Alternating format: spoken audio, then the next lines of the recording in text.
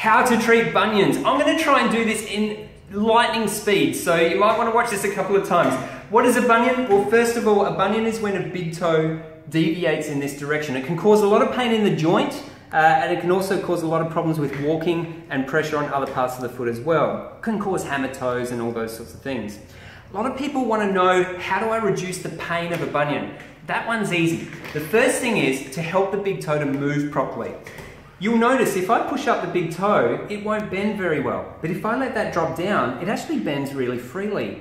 And something in the shoes or your shoes themselves, to be choosing the right shoes that actually promote better movement of the toe will be the first thing to reduce that pain.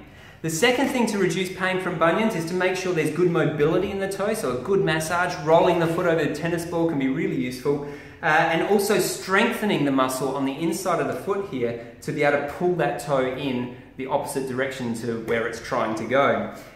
You can do that 20 or 30 times a day. Just activate that muscle to try and bring that toe in, just pulsate it in like so.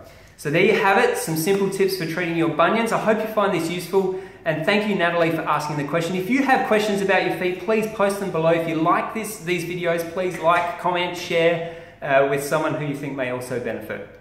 Until next time, see you then.